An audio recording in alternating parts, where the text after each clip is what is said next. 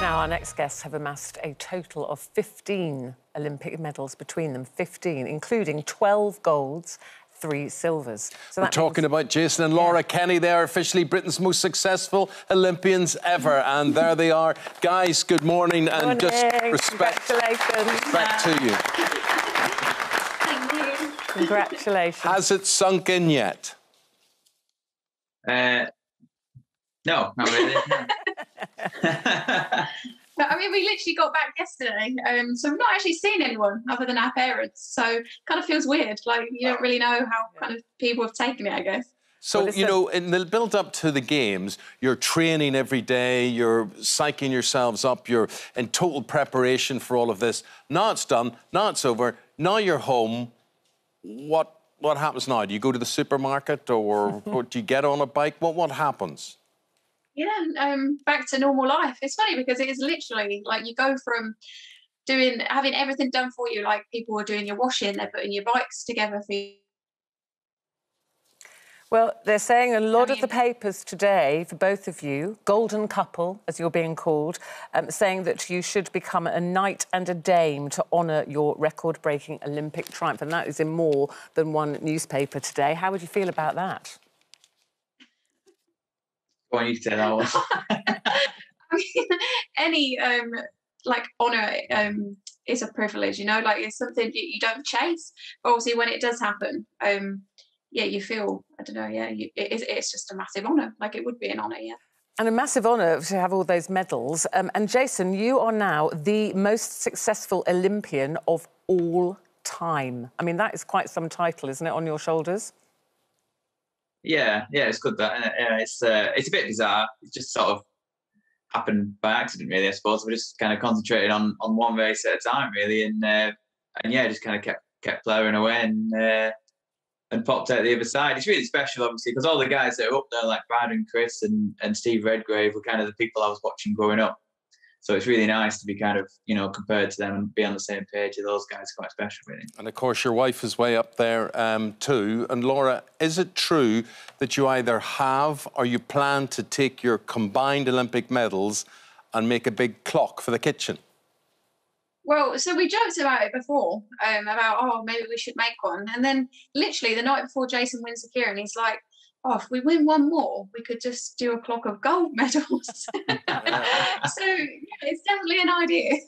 Now, you're smiling there and you're looking very, very happy, but you had disappointment in your last race, where we saw Jason break away from the field and just leave everybody standing or everybody in his wake there. It was like the Grand National for you at Beecher's Brook. They all came down and you went with them. Yeah, I mean, I joked afterwards, might as well end the season the way it started. I just thought, you know, like, it's bike racing. And obviously, I was absolutely gutted because once that crash had happened, there was just no way I was ever going to win. I might have been able to scrape a medal because obviously with the Omnium, the points total up. And once I ended up that far down, I was never going to make that amount of points back up. So, yeah, it was a funny one. Like, when I went to bed that night, I was sat there and I was a little bit disappointed, even though I'm sat with a gold medal. It was just a funny feeling to end on, I guess. Well, yes, and the way it ended, and you think, you know, the years of training you put in, and a very difficult year, of course, in lockdown, and you're a mum to, you know, your lovely son, Albie, who's only 4. How have you managed to juggle, you know, being an elite athlete and being a mum with a 4-year-old? I mean, I think it was harder than I guess I was anticipating.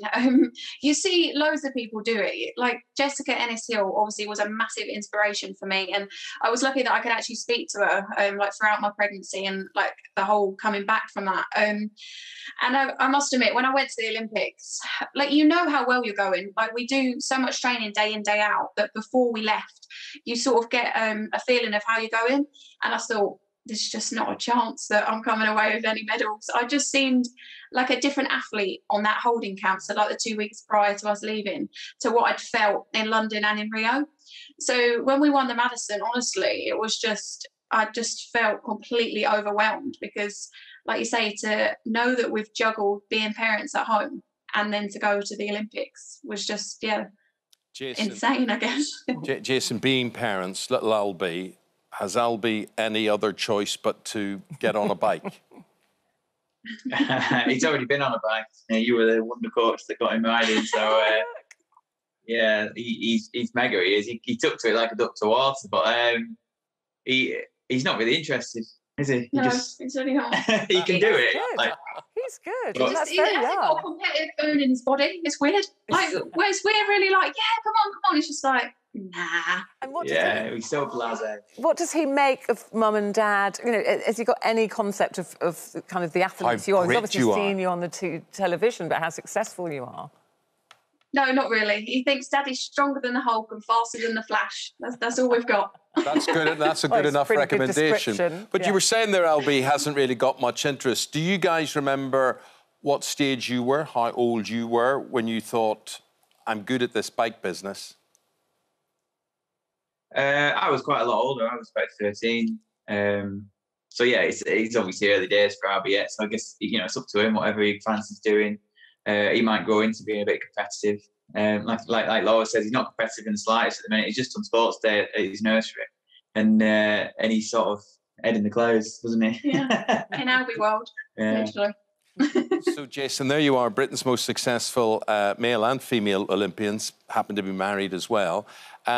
For you, Jason, is that you done, or is Paris in your sights, the next Olympics?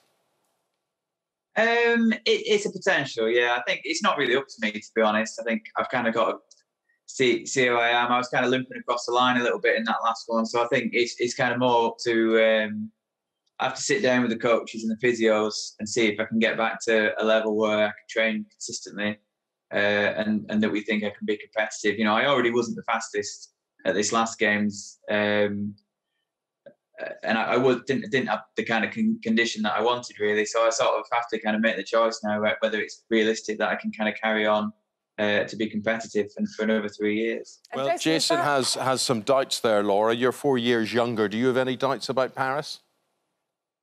I mean, in a way, you're in the same boat. Like, it's not really down to us because obviously you have to get selected. And with the event, like, always moving on. I mean, we saw that the 4K, like in the team pursuit, the times are just getting quicker and quicker. And so it's just whether you can keep up with that. I mean, I'd like to say, yeah, you'll see me in Paris, but I've got to hope I'm good enough first. Well, I'm sure you will be. We had Max Whitlock on a few days ago, and he was saying he was really looking forward to having some naughty food because he'd been training so hard and really looking after himself. He was really looking forward to pizza. Was there anything that you were craving that you've been denying yourself? Yeah, I mean, we did already have a takeaway, didn't we, on the way? When we did the closing ceremony, I was just desperate for something salty. So we did already have chips and chicken nuggets. You know how to live, you two. Will all that change when you become Sir Jason and Dame Laura? No, we'll still be the same too. Just like numpties. Yeah, living the low life. Living the low life. Guys, really appreciate you finding time to talk to us today. It's been one big world. Whole country's very, very proud of you, and such lovely people to talk to as well. Thank you very much indeed for your time. Thank you. Thank you. Thank you. Welcome home. Off the supermarket now, Laura and Jason, yeah? Oh, Jason, yeah. Already been at 4 o'clock this morning. Oh, wow.